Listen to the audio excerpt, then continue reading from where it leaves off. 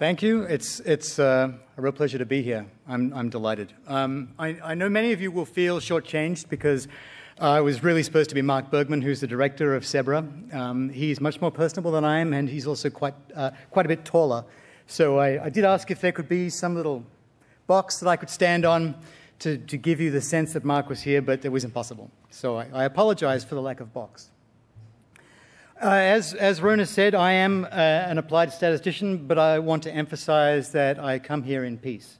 I want to make peace among our tribes. I'm going to talk about some projects that SEBRA has been working on for the past, well, nearly a year now, and before that, ACERA, the Australian Centre of Excellence for Risk Analysis. And I'm going to point out where these projects have direct ramifications for the activities of the regulator. I promise that I'll keep the formulae and the statistics jargon to an absolute minimum, although I am contractually obliged to include at least one little piece of Greek somewhere in the presentation. You get a prize if you find it. Forwards. So who is SEBRA? SEBRA is a small group, a ragtag group of academics comprising Mark Bergman, myself, Tom Compass, and Susie Hester.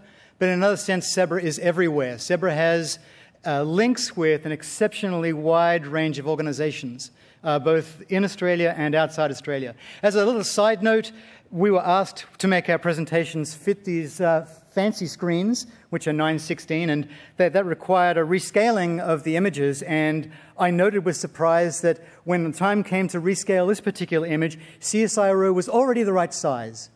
So they seem to have anticipated our needs to change the relationship among all the images. Anyway, so we have relationships with ANU, with the University of New South Wales, with the University of New England, and so on. And we draw expertise from all those places because our skills are very limited. The kinds of things that ACERA has been working on for the past 6 years, we have a smorgasbord of activity and contribution in the broad area of biosecurity and the broad area of the regulation of biosecurity. There's a shopping list on the left-hand side of the slide that I won't read out, but we have collaboration from West Australia with the Bayes nets. We have cooperation with Tom Compass and the value of biosecurity. We look at the prediction of likely places and impacts of invasion using tools such as Maxent, and we think about the value of surveillance and the value of activity to try to wipe out a pest. And we've been doing the sort of cost-effectiveness analyses with teams at the School of Botany at the University of Melbourne. So we have a wide palette of activities that covers analysis and model fitting and statistics and even doing things. As we move forward, SEBRA will encompass 5 overarching themes of activities that will contribute towards biosecurity regulation. And, the 5 themes are data mining, which is in my purview. We'll be looking at spatial analysis, the analysis of spatial data sets. We'll have biosecurity intelligence, which is a topic that I'll touch on briefly in a little while, and benefit cost analysis, and finally pathway analysis and risk-based management. So I want to take a moment to pause to think about the regulator. The regulator in this case is the Department of Agriculture, and I want to talk about the regulator's conundrum. The regulator's conundrum is that the regulator is tasked to protect us, to protect our economy, to protect our ecosystems, to protect our agriculture, broadly to protect our industry from all kinds of pests.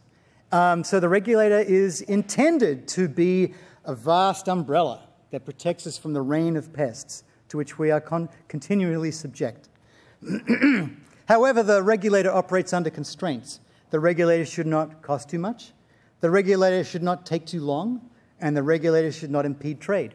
And we have the regulator we can see the regulator almost as being a rope in a tug of war with all kinds of different interests pulling that rope in different directions. We have the World Trade Organization, we have our trading partners, we have our agricultural industry, we have our populations. Everyone wants the regulator to do something. Everyone wants the regulator to do something slightly different. And this creates a conundrum for the regulator. How do you be the very best regulator you can be when everybody wants you to be different? Well, The simple answer is just do what SEBRA tells you. Sadly, this is not an answer that has resonated with our colleagues to date. So we have to have a conversation. So the regulator has to protect us from pests, but not too much. It leaves the regulator in a place of needing to let the right one in. And I confess to a shameless attempt to hook into the zeitgeist, because that's also the title of a rather popular vampire movie. But I want to emphasize that there's no necessary connection between vampirism and biosecurity regulation, just in case I need to make that perfectly clear. So what does value mean in this context? And I think value, we would agree, means value for effort. Value means that when the regulator steps in and does something, when the regulator acts, we want the actions of the regulator to have value to us. Really, we're asking the regulator to be an oracle. We're saying to the regulator, you should get in there and look where you should look. And don't waste time looking where you shouldn't look, because that's not profitable. But do make sure that you catch everything. Well, it's impossible. There's 20 million cargo items every year, for example. That's an absurd requirement that we say to the regulator, only look where you should look. And to double down on this, we really look at the regulator retrospectively. We don't say, look where you should look. We really want to say, you should have looked where you should have looked. When we're thinking about the regulator's impact, we're looking back and saying, did you look where you should have looked? Because if you didn't, then there's a significant problem. But of course, they didn't know where they had to look until they looked. This doubles down on the conundrum. So one of the innovations that we've impressed upon the regulator in SEBRA is to try to vastly simplify the way the regulator thinks about its environment. We've encouraged the regulator to think not about the degree of risk. I mean, of course, in terms of broad management, you want to think about how much risk you're absorbing. But in terms of planning, in terms of action, we've encouraged the regulator to think about whether or not they should have been there. That actually turns out to be a very profitable way to think about the problem of regulation. Should we have been there? Should we have opened that package?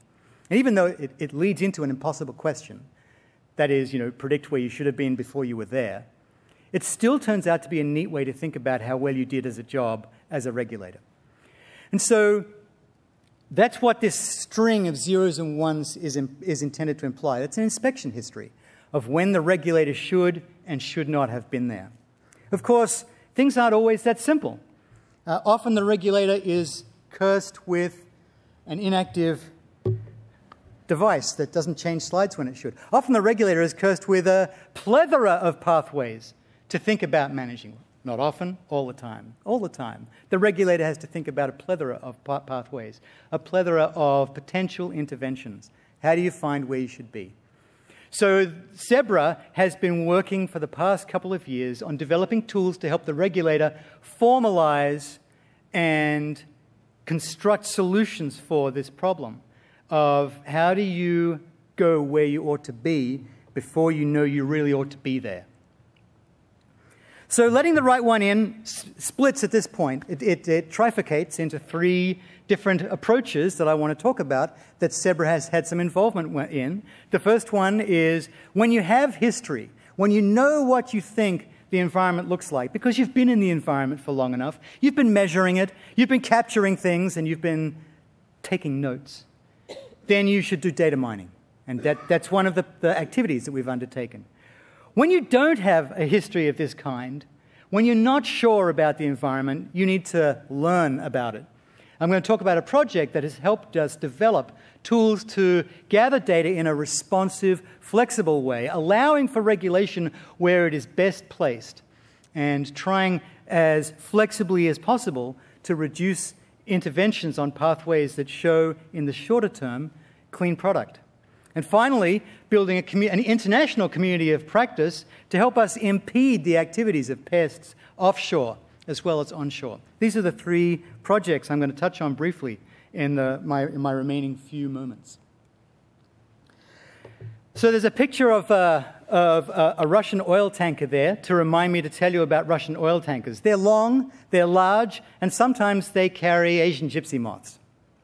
And you need to get every square centimeter of the outside of those vessels inspected by a human being to make sure that they don't have Asian gypsy moth egg sacs on them. These things can be no larger than a 50-cent coin. And happily, we know they cluster under lights. But still, these little things on that big boat, it's a very difficult problem. The lessons we've learned in helping the regulator develop a data mining project are simply encapsulated as follows. You can't find things when you don't look for them. So a data mining exercise has value in as much as it provides you with a framework for defining what you're looking for and increasing the probability that you'll actually find it. Secondly, and this is a really important one, you have to start with the data you have. It's very tempting. It's very tempting as a regulator to look back at the history of data collection and say, you know what, these are not the perfect data. These data are flawed because they don't record every possible interception or every possible effort that was undertaken. Of course, the data are flawed. This is the real world we're in. You must start with the data you have. By all means, take steps to improve the quality of your data.